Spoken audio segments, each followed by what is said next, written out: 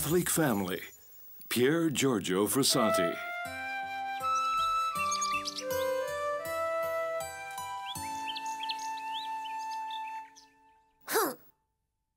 Alex, what's the matter?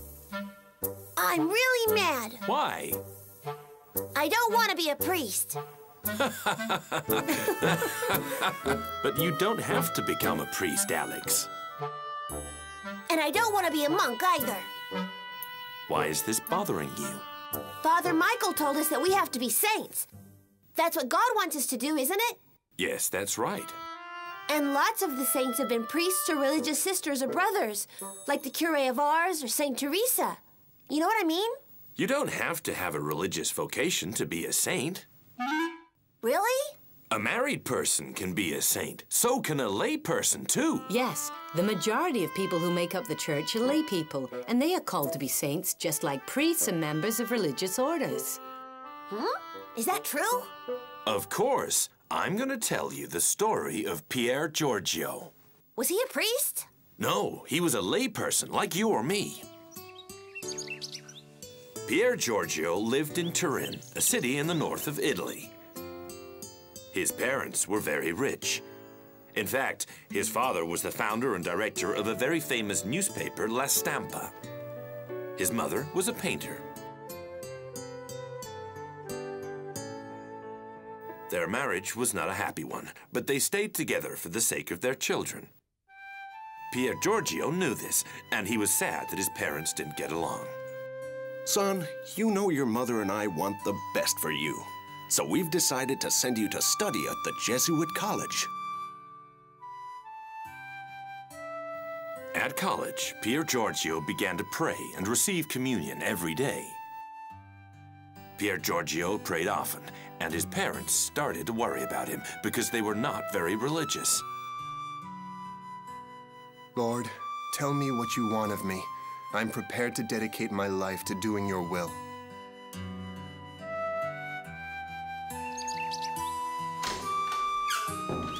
Young man, for the love of God, give me something to eat. Of course. I'll go home and bring you something. May God repay you, my boy. So you see, we have to see Jesus himself in the poor. He told us, what you do to one of these, the least of my brethren, you do to me. I want to change society from within. I want to work for the poor, to make the government help them. That is the social doctrine of the church. Well, when I'm old enough, I'm going to go into politics. That way, I can achieve much more. That's a good idea. You're a layperson and you can dedicate your life to politics. I can't do that. For the time being, you can join the Society of St. Vincent de Paul to work with the poor.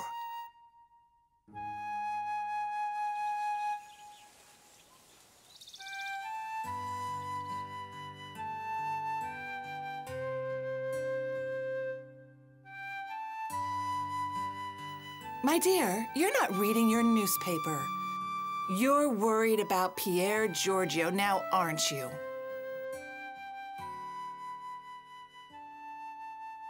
Yes, I am. You're thinking that ever since he started going to the Jesuit college, he spent his whole time praying and doing charity work. Yes.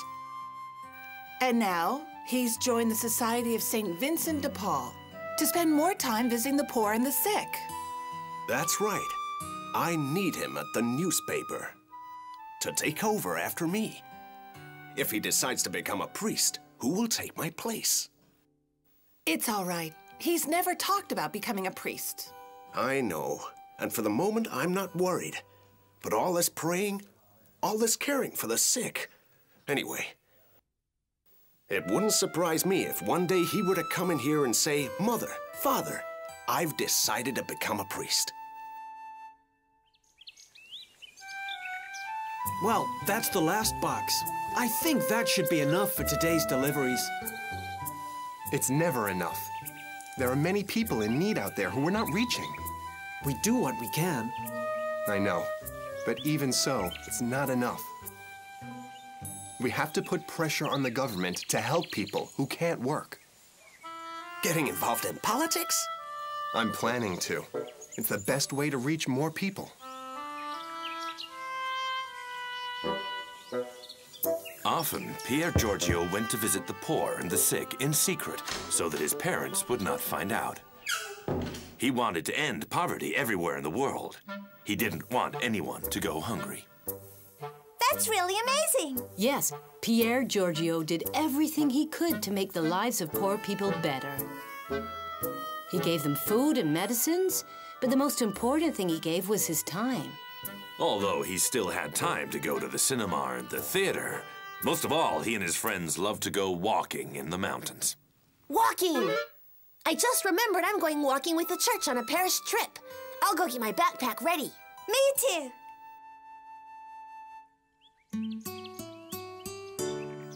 Is it a long way, Father Michael? Are you tired? A little. Me too. Very well. We'll stop here to have a rest and something to drink.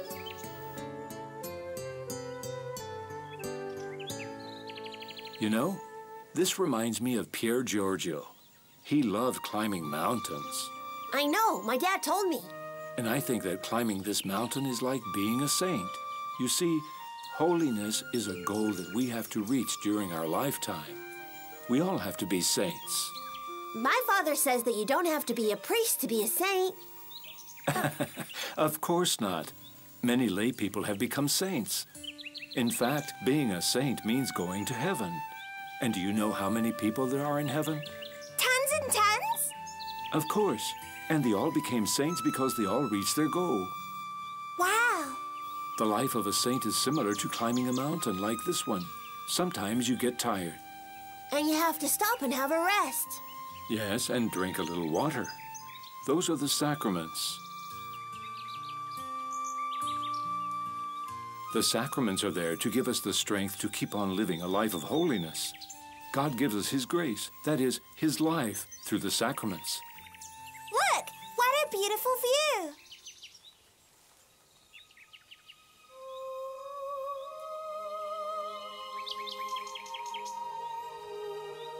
Yes, it's a wonderful view. This also happens as we become saints.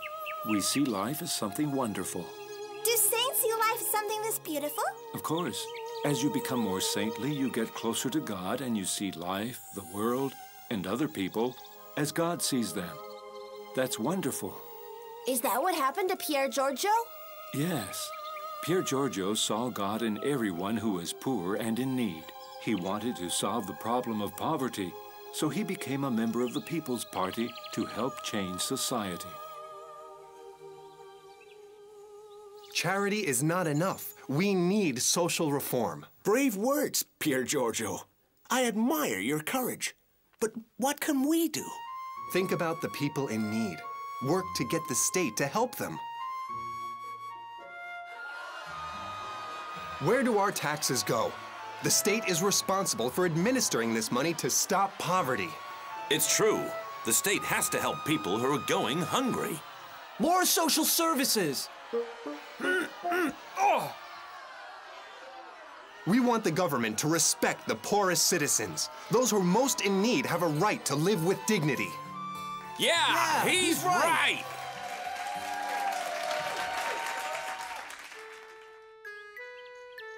Pier Giorgio was really brave. Yes, he was like a hurricane. You know what? I want to sign up to visit poor people with the church. I think that's a great idea. I'll see you next Saturday. On Saturday? Yes, the church visits poor families on Saturdays. Hey, my dad said he'd take us to the swimming pool on Saturdays. You're gonna miss out. Oh no, you're right. Is something wrong? Well, you see, I'm thinking maybe I'll sign up after the summer. Fine. You can come whenever you like.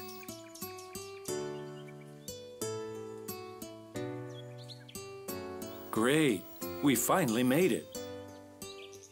Wow, we're so high up. Look, you can see the whole valley from here. Yeah, it's incredible. It's like looking down from heaven. You see? It was worth the effort, wasn't it? Mm-hmm. Getting to the top is like getting to heaven. It's worth all the hard work we do throughout our lives to be good Catholics. Does everything look this beautiful from heaven? Even more so. Wow! Heaven is such a great reward that we can't begin to imagine it. We'll get there with the grace of God and by doing good works. Doing good works? That's right. God always helps us, but we have to make an effort ourselves and climb the mountain, don't you think?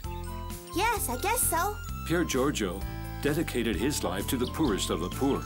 One of them was called Converso, and Pier Giorgio took him clothes and medicines. Can I come in? Converso was very sick. He could hardly move. Pier Giorgio helped him wash and cooked for him whenever he could. He also gave him the injections he needed to get well again. And when he had finished, they would say the rosary together. Hail Mary, full of grace, the Lord is with thee. Blessed art thou among women, and blessed is the fruit of thy womb, Jesus. Holy Mary, Mother of God, pray for us sinners now and at the hour of our death. Amen. Thank you, Pier Giorgio. Thank you so much. How can I ever repay you for what you've done? Pray for me, Converso. That's the best payment you could give me. I already do that, my son. I've done that since I met you. Thank you, Converso. You're a great help to me. What do you mean? I help you? Yes, I'm serious. You know, every day I offer my illness up to Jesus, and I join my suffering to Jesus' suffering on the cross. You taught me to do that. You're doing the right thing. Suffering is a great treasure. It brings us closer to God. May God bless you, my boy. May God bless you.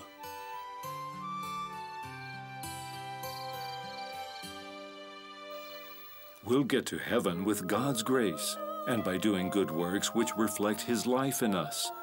All the efforts we make in our lives are worthwhile. Are you still awake? Dad, do you have to make a big effort to be a saint? Well, yes, sometimes we do. Do you think that there are poor people in the city who need me? Well, I don't know. People who live on their own are always grateful to have a visitor, somebody who really cares about them. Right. Good night, Alex. Good night, Dad.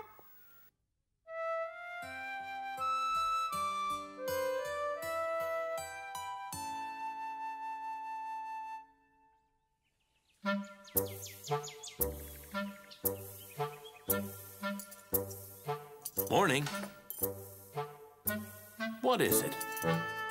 I don't know what to do. You see, Pier Giorgio dedicated his life to the poor, and I want to be like him. I think that's great.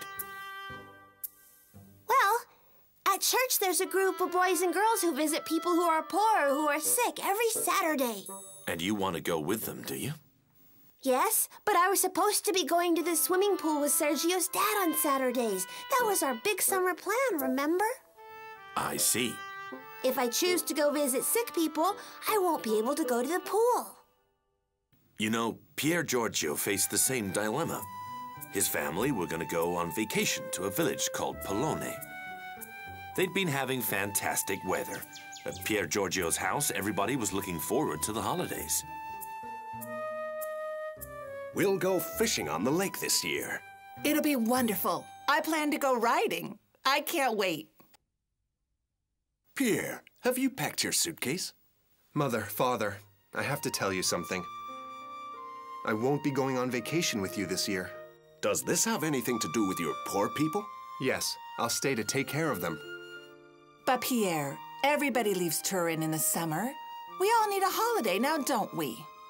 That's exactly why, Mother. If everybody goes, who will be there for the poor and the sick? Well, son, I have to admit this doesn't surprise me. You did the same thing last year. Thanks for understanding. You really are wonderful parents.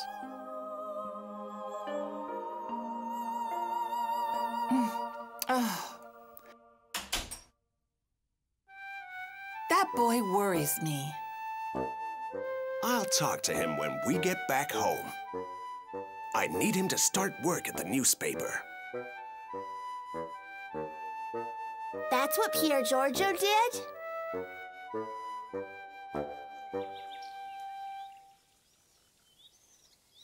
Shall we have a rest? Okay. Here, have a drink. No thanks. I'll have a drink when we get to the top. You want to go thirsty? But why? Our life, to be Christian, has to be a continual renunciation, a continual sacrifice. But it's not burdensome when we think about what these few years of sorrow are, compared to a happy eternity, where joy will have no measure or end, and where we'll enjoy a peace beyond anything we can imagine. You know what? You're absolutely right.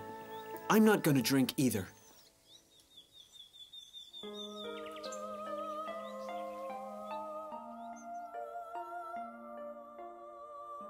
Lord, I want to dedicate my life to the service of those who are most in need. Grant me your grace to see your face in every one of your children who is sick.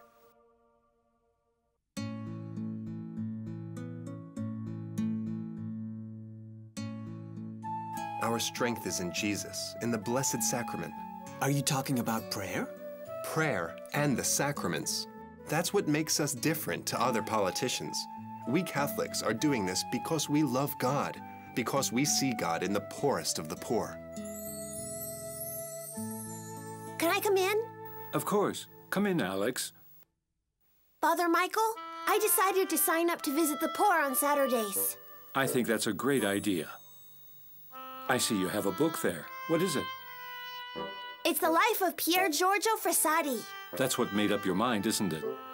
Yes, Pier Giorgio worked really hard to care for the poorest and neediest people, and I want to do the same. You know, Pier Giorgio said that true charity didn't mean giving donations. He thought that true charity meant giving yourself. That is, giving your time. That's the hardest thing of all. I know. It's kind of tough for me, because I won't be able to go to the pool on Saturdays with my friends. The people you visit will be truly grateful, and God will be very happy. Whenever he could, Pier Giorgio went to care for his friend Converso.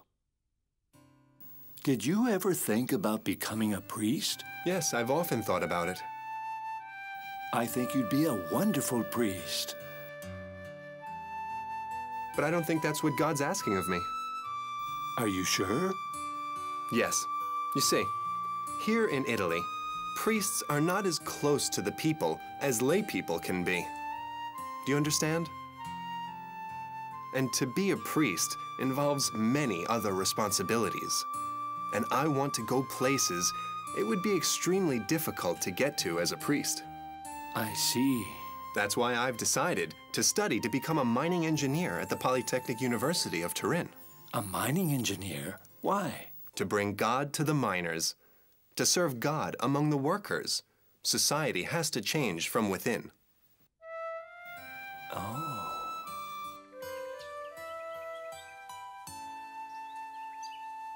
Son, your mother and I are very worried. Are you thinking of becoming a priest? No, Father. A vocation to the priesthood would be a great blessing, but God is not calling me to that path. Well, yes, I know many good and fine priests. But you see, I've given my whole life to this newspaper. La Stampa is the result of many years of hard work. I'd like you to come and work on it, so that in time, you can take over my position. I understand, Father, and I'll take the job if that's what you want.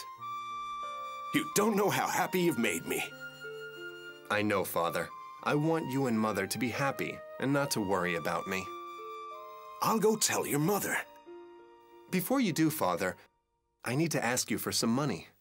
Of course. It's to buy medicine for a friend. I guessed as much. Why are you always in such good spirits? You ask me why I'm in good spirits. How could I not be? So long as my trust in God gives me strength. A Catholic must always be cheerful. Sadness should be banished from all Christian souls. But sometimes suffering makes us sad. Suffering isn't the same as sadness. Sadness is a disease almost always caused by lack of faith. Do you mean that faith is the source of happiness? Of course. Believing in God and trusting in Him should help us always to be cheerful. Even if we find thorns in our path, it's not a sad path. It's a cheerful one. Cheerfulness among suffering.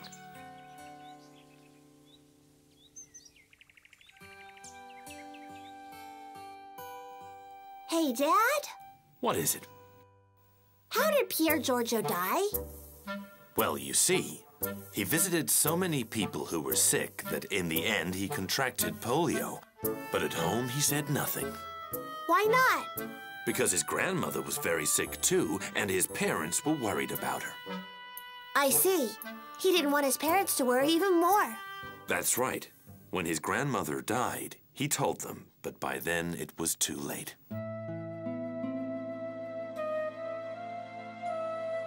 The illness is very advanced. Doctor? I am sorry, he's dying. But how long? How long does he have? 5 or 6 days, perhaps 7, no more. Pier Giorgio suffered great pain, and he offered this suffering to God. He never lost his smile. Oh. The day before he died, one of his hands was paralyzed, but even so, he wrote a note to his friend.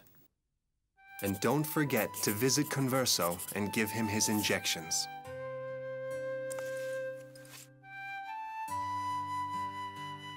Up until his last moments, his thoughts were with his friends, the poor and the needy. Oh, wow.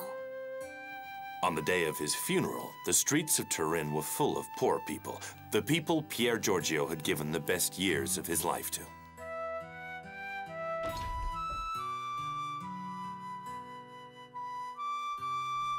This is incredible. I never knew that our son was so well loved.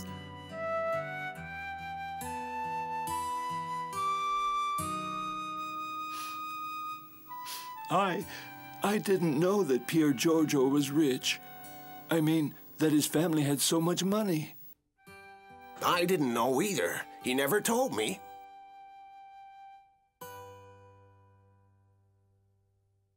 You know, Dad, I want to be like Pier Giorgio. I want to change the world to make people happy and bring them closer to God. I think that's great. And without giving up movies or TV. Well, you're a layperson like Pier Giorgio. That's what I mean. I want to be a layperson and a saint.